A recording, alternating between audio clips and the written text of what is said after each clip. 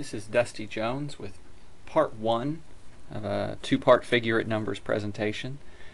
Figurate Numbers are numbers that can be represented with a geometric arrangement of objects.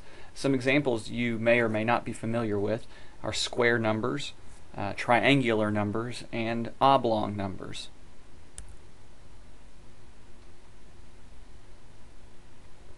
Here are the first few square numbers. 1, 4, 9, and 16. And notice that these circles are arranged in a square pattern. And here I'm using the sequence S sub n to refer to the nth square number. So since 9 is the third square number, I'm calling that S sub 3 equals 9. Here are the first few triangular numbers: 1, 3, 6, and 10. And these numbers here are represented as isosceles right triangles. Triangular numbers also could be represented as some sort of equilateral triangle as well, but still the same number of objects. And I'm using the sequence T sub n to refer to the nth triangular number.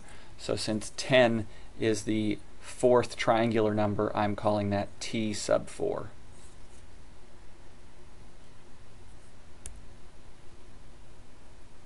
Here are the first few oblong numbers: 2, 6, 12, and 20.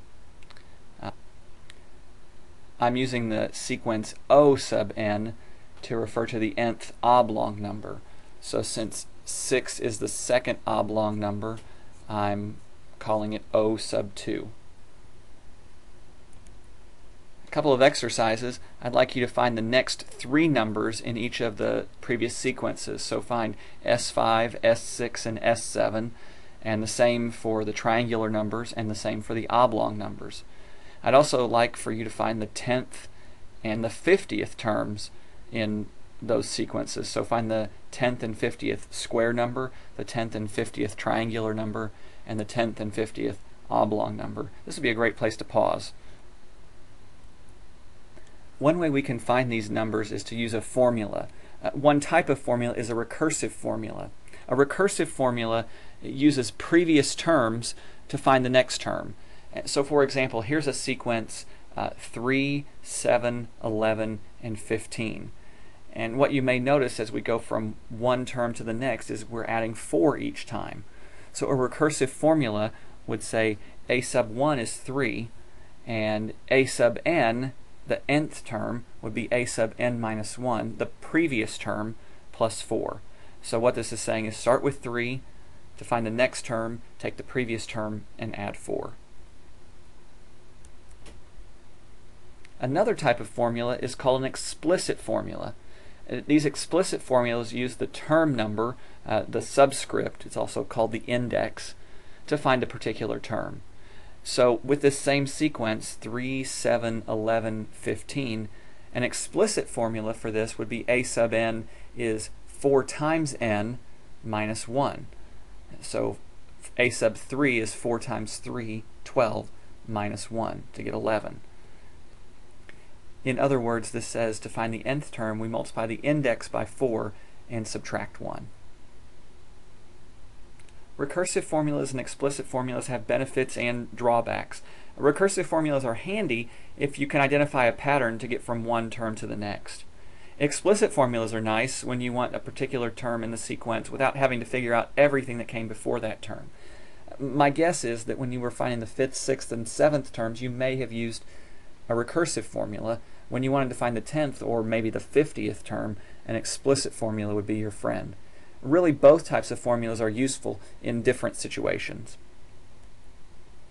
Next, what I'd like for you to do is find some formulas, recursive or explicit, for the sequences of square numbers, triangular numbers, and oblong numbers.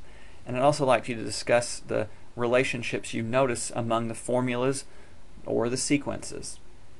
This is another great place to pause.